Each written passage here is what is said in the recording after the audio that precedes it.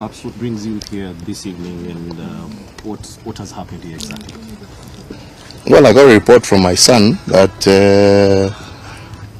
he had come to home, and as he was leaving, the watchman at the gate told him that there were people claiming, because that's all we can state for now, to be DCI officers in a vehicle with Sudanese registration, and claiming that they want to speak and to see him. And I told them immediately, from my knowledge, when the police want to do something, they don't come in foreign number plates. Number two, they have a warrant. Number three, they state their case and they show and produce the warrant that is supposed to allow them to do whatever it is that they want to do. And I told them, don't open the gate. And unfortunately, I was in the office doing other work, so I just told them, just keep the gate closed. And I am now here, and I understand now they have left. Because I wanted to ask them, what are you doing in my son's home?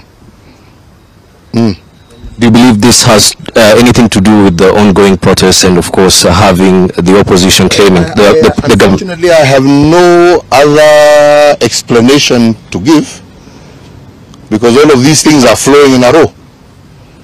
I have a whole minister of government staying there that is going to do I don't know what in front of my mother's house. I have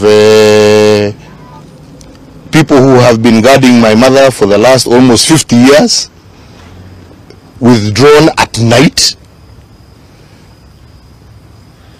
I have now a situation where my son's home is being raided for things that I don't understand. So I ask myself, what does this government want? Because if it wants me, the fact that I've been silent doesn't mean I'm scared. Come for me. What does my mother have to do with anything? What does my children have to do with anything? Kama shida yenu ni mimi, I'm here. Right? Yeah? They know where I am 24/7. Right?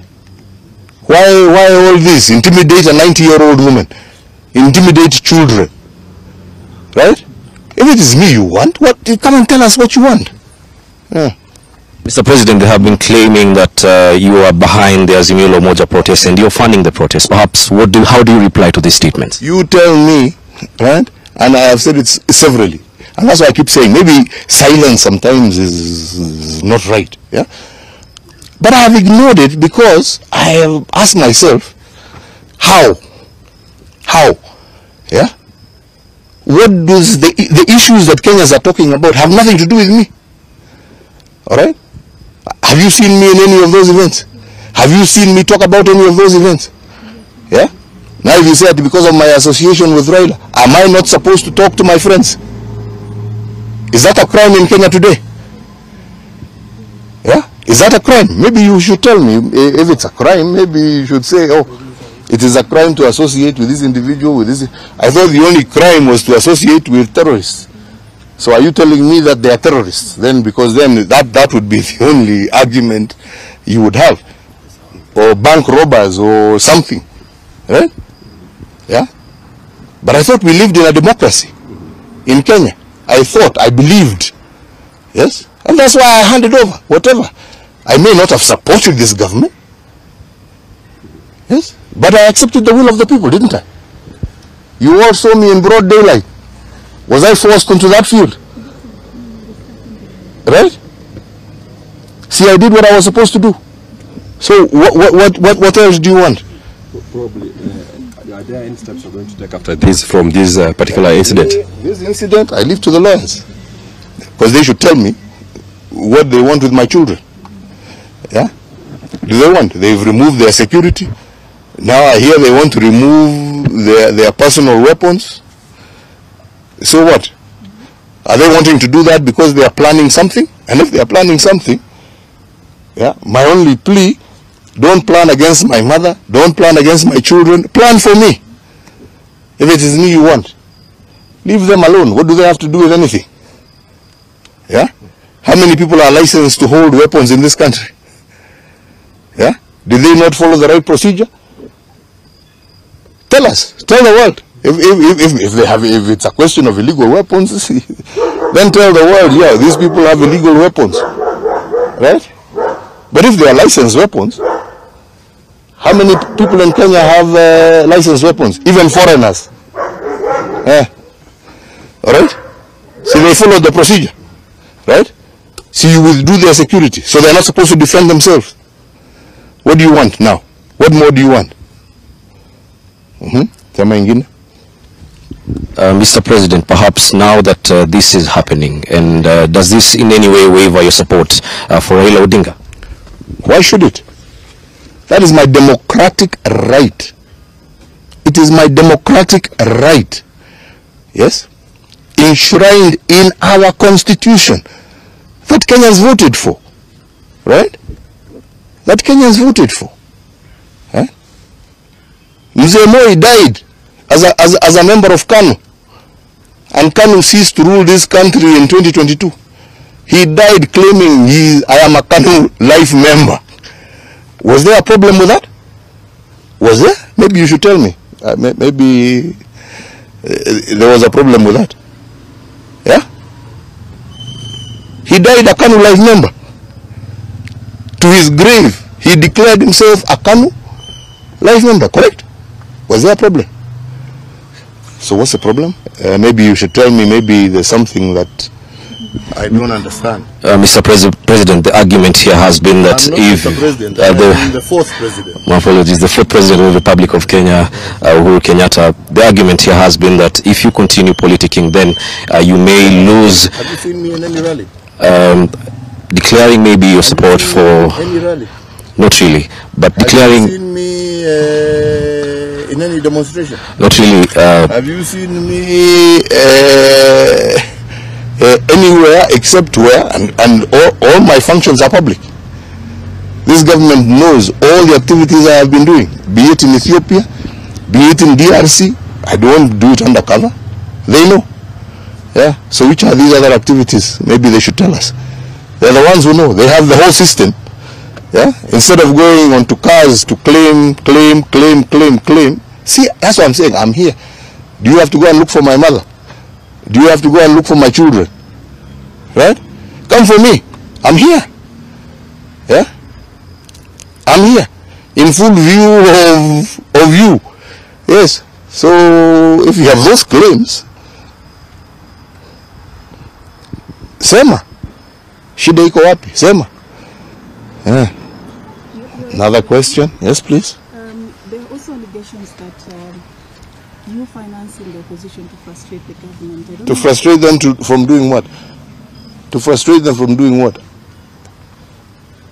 You know, when you're a government, you're elected to rule. You're elected not to rule, actually, to govern. And to govern in accordance with the wishes of the people. Yeah? I am a retired person. Yes? Why don't they deal with the issues and the concerns that Kenyans are raising? That's what they should be dealing with. Not looking for scapegoats. Yeah, go deal with the issues that Kenyans are raising.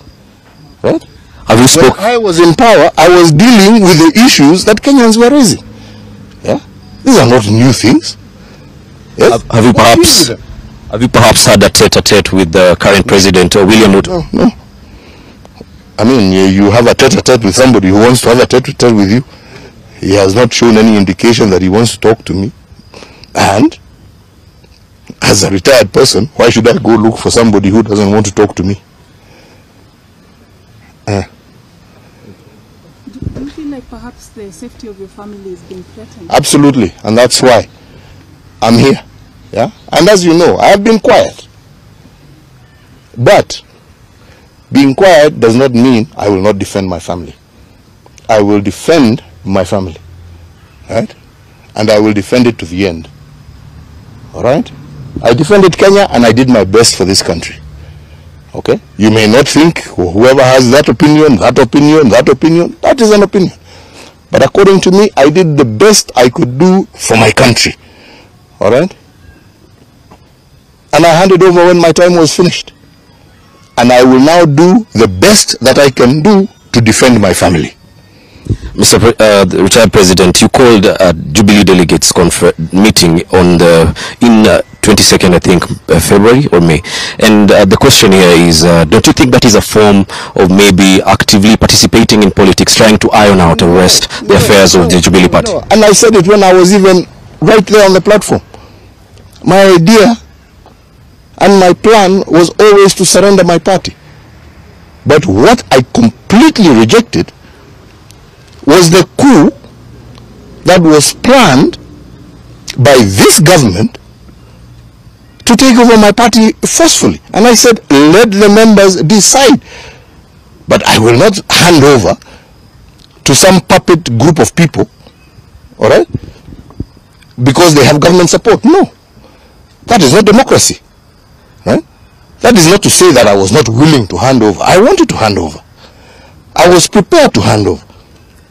But what I found to be completely illegitimate and unacceptable in a democratic state is to be forced to hand over to a group of puppeteers. No. Right? And I stood up and I said, let the members of Jubilee choose who they want to lead them. And that is the person I shall hand over to. And the politicians you're referring to, these were actually your allies formerly. Do you feel betrayed in any form of way? I have no issue. They are free to do whatever they want. I can't comment about. Whatever they want to do, that's their business. Right? My issue is the membership. It is the people. It is the agenda that Jubilee went to the election with. That is what needs to be defended. What individuals do, you go ask them themselves. Me, I carry no grudges against anybody. And with the latest development in the party, what... I don't, please. Why are you diverting to other things? Me, I'm telling you what I am here, what I'm talking to you about, is the fact that when I was president, I defended my country. As a retired man, I am protecting my family. And I will. All right? And I will not be intimidated. Lastly, there has been a call for truce by, members. That's got nothing to do with me. Yeah, so truce, this, truce, that's not my business. Yeah, but leave my family out of it. And like I say, and I say once again, to you who think you can intimidate an old woman so that you intimidate me, who think you can intimidate children and grandchildren so you can intimidate. If you want me, come, here I am. Sijaenda pahali. Msiende kusema huyu ametoroka, ameenda. Niko na watu yenu, wanajua every second, wanajua niko wapi. Yeah. Wachana na watoto, wachana na wazee. Mimi niko hapa kama mko na swali na mimi. Sawa? Yeah? Sasa hiyo watu sijui wameenda wapi, waende, wakirudi, watarudi, kama hawatarudi, wakae, lakini kwangu, hii ni nyumba yangu, yeah? Sio yangu, ni ya watoto yangu, yeah? Na mimi nitalinda, kama kila mwananchi mwingine, atalinda mali yake, yeah? Sio ndio haki ya kila Mkenya, yeah? Na mimi siwaulizi wanipatie walinzi, wakitaka kuwachukua, wachukue wote, lakini wanipatie heshima yangu ya kulinda pia mimi mali yangu kama Mkenya mwingine. Lastly, before you actually exited office, you had a meeting in Sagana and you said to the people that they will suffer after you exit. Do you think they make... You know what I said. So if you want to know about what I said, yeah? Me, I don't try and hide from what I said. Kwenda kufanya search button kwa Google ama whatever, utajua nilisemaje. Na hiyo ni public knowledge. Si namna hiyo. Kuna haja ya kurudia. Kwenda Google tu ufinye button, utajua. Ama namna gani? Na nawashukuru. Na ombi langu kwenu nyinyi kama fourth estate, lindeni uhuru wa Wakenya, yeah? Lindeni demokrasia ya taifa letu. Sina ingine. hiyo ni haki yenu, si ndio? Yeah? Na Wakenya wanawatarajia mfanye hivyo. Sawa? God bless you. Thank you for coming and I appreciate it. Asante.